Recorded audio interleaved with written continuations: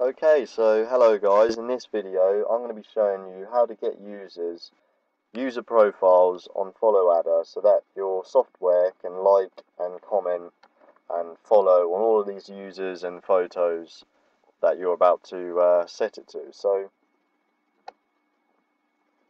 hey guys and welcome. So in this video I'm going to be showing you how you can set up Followadder to follow and like and comment on photos, send DMs and all that stuff. So the first thing I'm going to show you is how to get users so you can follow them. So the first thing I'm going to show you is how to get users so you can follow them.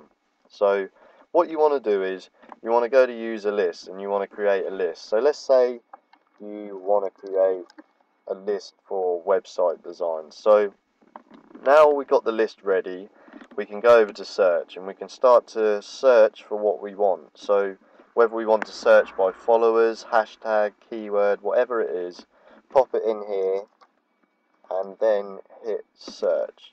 It will now search for users on Instagram with that hashtag. So now what you need to do is you need to click the list to save it to, press save to list, and then go back to users here.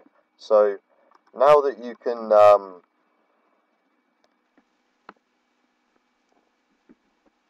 and then go back to user lists here and then go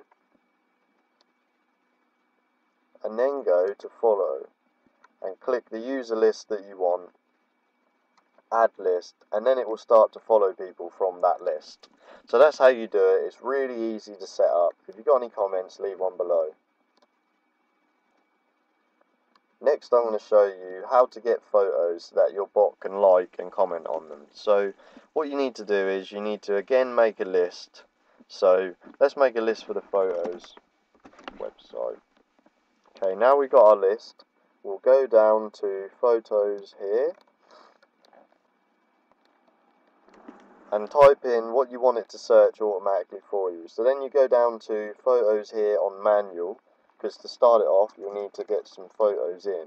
So hit search again, choose the list that you want to save them to, do photos to like, save to list.